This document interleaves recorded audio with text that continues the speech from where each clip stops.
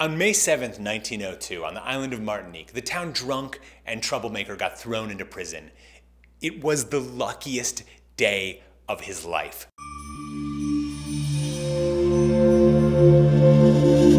Saint-Pierre on Martinique was at the time known as the Paris of the Caribbean. It had a big population of over 30,000 people and was a cultural hub.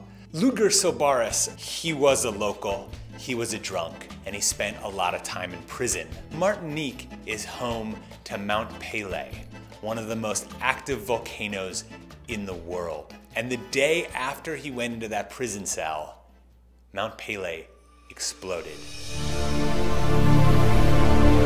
In the weeks before Ludger Sobaris was thrown into prison, the volcano on the island of Martinique was showing signs of volcanic activity. Although people knew that something was going to happen, without modern volcanology, they didn't have a really good sense of how big or how dangerous the threat was. Thousands of people left the countryside and came to the city of Saint-Pierre because they thought it would be safer there.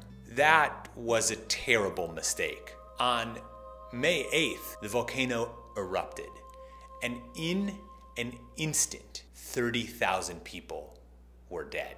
A pressure wave, a superheated pressure wave of over 1,000 degrees flattened every single building. The air was replaced with superheated, noxious gases. Anyone who was unlucky enough to be outside was instantly burned to death. Those who were in shelter found themselves choking as their lungs were literally burned from the inside out. There was really no escape, except for one person, Ludger Sobaris. The cell he was in had been built as an armory, as a place to store ammunition. So it had been built with incredibly thick walls, and it so happened that the only openings in it faced away from the eruption. Even so, super hot air began to force its way underneath the door, and as his cell heated to incredibly high temperatures, he was forced to strip naked, push his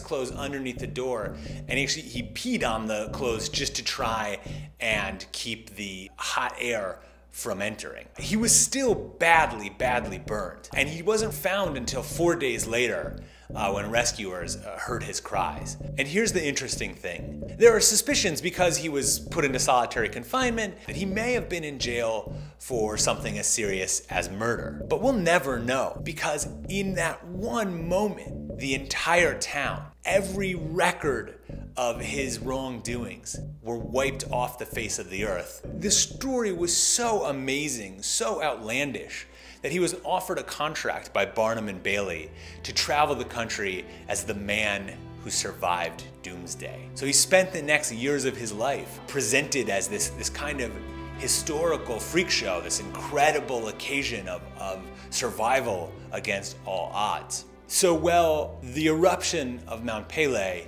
may have meant doomsday for all of Saint-Pierre, for Ludger Sobaris, it was a kind of salvation. To subscribe, click here, and to see more videos, click here.